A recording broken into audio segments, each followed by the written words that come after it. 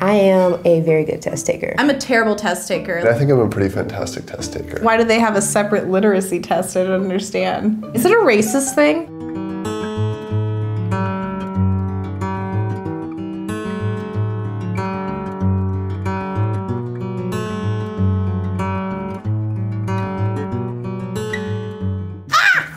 This test is to be given to anyone who cannot prove a 5th grade education. One wrong answer denotes failure of the test. You have 10 minutes to complete this test. Circle the first letter of the alphabet in this line. Why are there 2 firsts? In the first circle below, write the last letter of the first word beginning with the letter L. Yeah, that's where I'm like, what? Why does my head hurt? Cross out the number necessary when making the number below 1 million.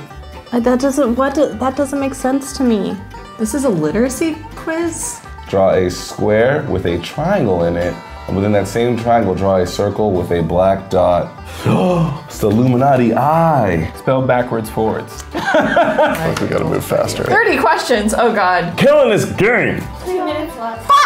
It's making me feel really competitive right now. Like we have to. I'm dead. I'm just giving up. But no, we're gonna do this. Okay. This is hard. We got to question 25. I would not be able to vote. I wouldn't either. Failed hardcore because I didn't even complete the test. I know that this test was intentionally trying to trick me, and it succeeded, and that makes me really, really sad. The efforts to go to like make discrimination official, it blows my mind. To be a black person, to have the right to vote, you had to literally get through fucking riddles. It made me realize that I take voting for granted. It makes me appreciate it more to be able to actually have the right to vote. Your duty almost as an American citizen to vote. This is eye-opening to me in a different light because in Puerto Rico right now, we're a country of United States citizens, and because we're a territory, we can't vote. I just think that we found new ways to suppress voting rights in certain states where there's only 3 or 4 places where you can register to vote, and they're miles and miles away from counties that have a predominantly poor demographic.